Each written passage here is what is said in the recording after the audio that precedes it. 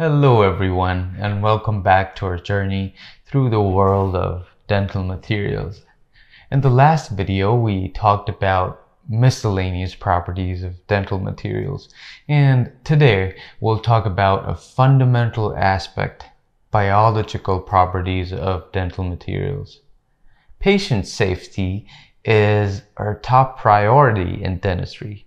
Dental materials must be not only effective, but also safe for the patients and everyone involved in their use. We are definitely committed to ensuring that. In an ideal world, dental materials placed in a patient's mouth should be non-toxic, non-irritant, and pose no risk of carcinogenic or allergic reactions. When used as fillings, they should also be gentle on the pulp.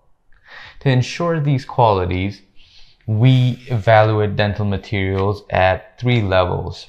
First, we use screening tests to assess acute systemic toxicity, irritational potential, and carcinogenicity.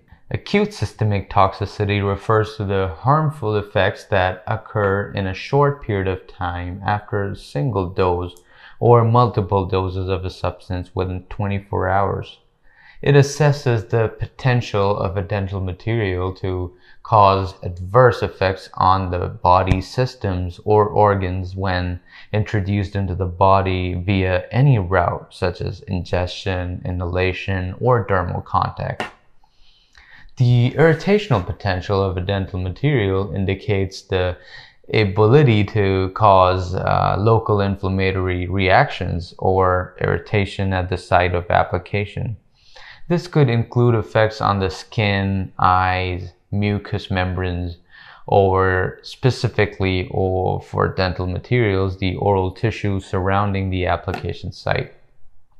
Materials with low irritational potential are preferred to minimize discomfort, inflammation, and potential damage to the tissues in contact with the material. Carcinogenicity refers to a substance's capacity to cause cancer.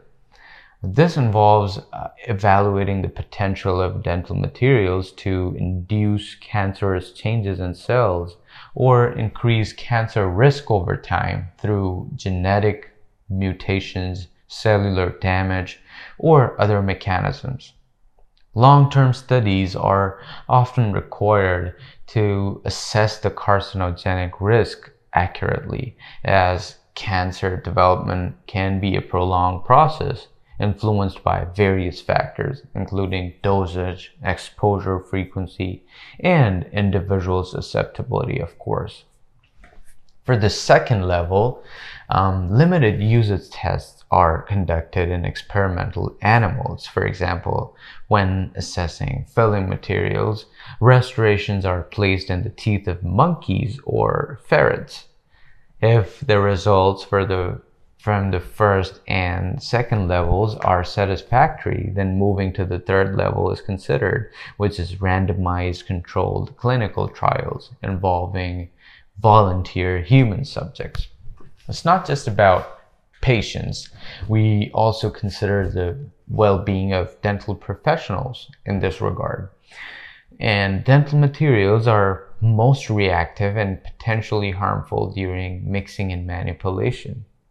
Dental personnel are exposed to these materials for extended periods, emphasizing the need for proper safety measures.